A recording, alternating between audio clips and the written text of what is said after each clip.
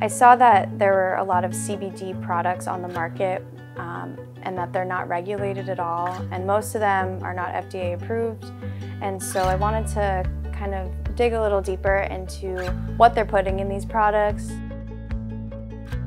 What I'm looking at is CBD, and I'm trying to see at what rate does it convert to THC, because it's possible since they're organic compounds and they all move around and nothing is stationary.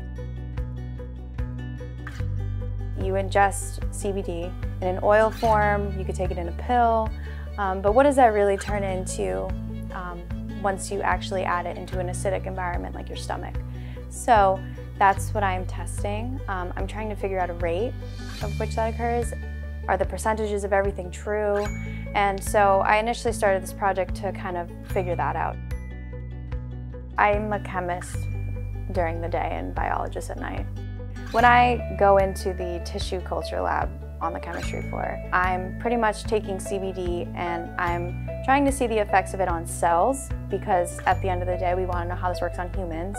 So that's the closest thing that we can get, is doing cell testing. So I'm applying CBD to wounds that I've made on cells, and I'm trying to see if it actually helps close the wound.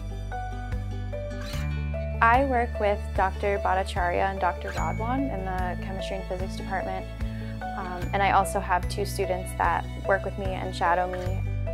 I think that Simmons is really great for research opportunities since we're a small institution. I don't think that most people will get an opportunity to be able to come up with their own project and just have a professor be like, okay, let's do it. And I just find that really like a great thing about Simmons.